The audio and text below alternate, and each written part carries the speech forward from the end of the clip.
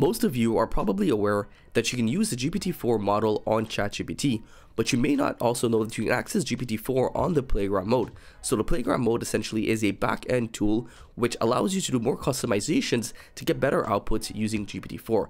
As you can see here on the right hand side, you have a couple of different options in which you can choose from. You have the temperature settings, the maximum length, the top P, frequency penalty, and the presence penalty. So by playing around with these settings, you'll be able to customize your outputs much better compared to using ChatGPT by itself. To access the GPT-4 model, all you have to do is head over to mode and then head over to chat, and you want to change the model to the GPT-4 model. If you don't see the GPT-4 model, then you need to apply for the GPT-4 API. I'll leave a link below this video in which you can apply for the GPT-4 API. So once you have access to the Playground mode, as you can see, it is a little bit different compared to the interface of ChatGPT. You have the system, the user, and you have an assistant. So essentially, the system will allow you to be able to tell the AI what to do. So you'll be able to give more instructions to the AI, so it'll have more context on the type of content in which you're creating.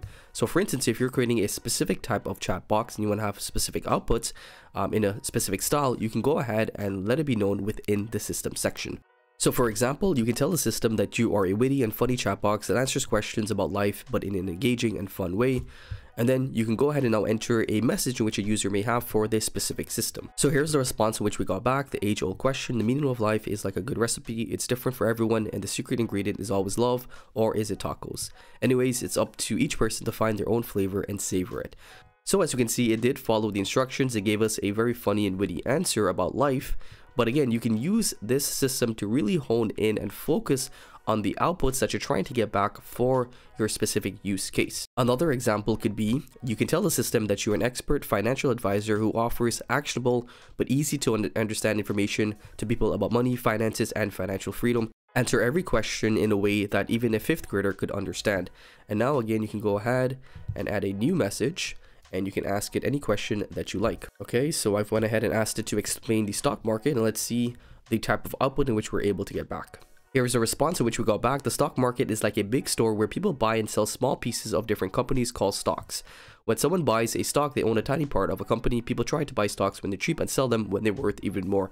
So as you can see, it really did follow the instructions, and it offered us a very easy to understand explanation of what the stock market is. So now if you want to actually go ahead and customize your outputs, this is where you can use these settings on the right hand side. The first setting is the temperature setting. So this will allow you to increase or decrease the creativity of your outputs. If you increase the temperature, the more creative outputs you will get back. If you decrease it, the less creative outputs you will get back. Below that will be your max length. If you want to get longer forms of outputs, you can go ahead and increase this, and this will allow you to get longer content outputs. And below that are your top P, frequency penalty, and presence penalty. You can leave the top P to the default setting. And below top P will be your frequency penalty. By increasing this, you decrease the amount of repetitive words the AI outputs will have. So essentially, if you want to have less repetitive outputs, you want to go ahead and increase this number. I would recommend increasing this to maybe between 0.2 to 0.4, just so that your AI isn't repeating any content. And below frequency penalty will be your presence penalty. Again, your presence penalty will allow you to be able to tell the AI to write about more novel ideas or topics. So again, if you want it to be less repetitive, you want to go ahead and increase this. So for this example, I'll be increasing both of these to 0.2. I'll be increasing the temperature to 0.8, and I'll leave all of the settings as is. Let's go ahead and run the same input and see if we're able to get different outputs. So this was the output in which we got back. As you can see, it's kind of the same from the original output, but when you're starting to generate longer pieces of content, that's where the frequency penalty and the presence penalty really helps, and also the temperature. But if you're generating short pieces of content, you may not see a big of a difference, because ChatGPT or GPT-4 is really good at giving you high quality creative content already. So only in longer forms of copy you really see the differences by using these settings on the right hand side here. And here's the output in which we got back. Being financially independent means having enough money saved up to take care of your needs and without needing to ask others for help. It's like having a big piggy bank that you can dip into when you need something like new clothes, toys, or even fun activities.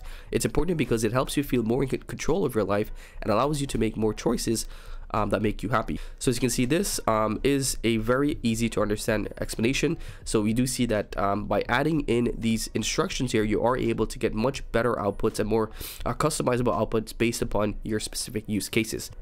So let's go ahead and run this back. We'll increase the frequency penalty to about 0.7. I just want to do a quick test to see what difference that will make in terms of our outputs, and we'll also go ahead and increase the temperature here. Let's go ahead and run the same input and see if we're able to get a different output. So here's the new output that we got back with our new settings. Being financially independent is like being the boss of your own money tree. Imagine you can plug dollars off the branches whenever you need them without having to ask anyone else. It's important because when we can take care of our own needs and wants, we feel proud and confident. Plus, it makes us better at decision making, teaching us how to spend wisely on things that matter the most to us. So as you can see, this is a much better output in my opinion than what we got back from the original content.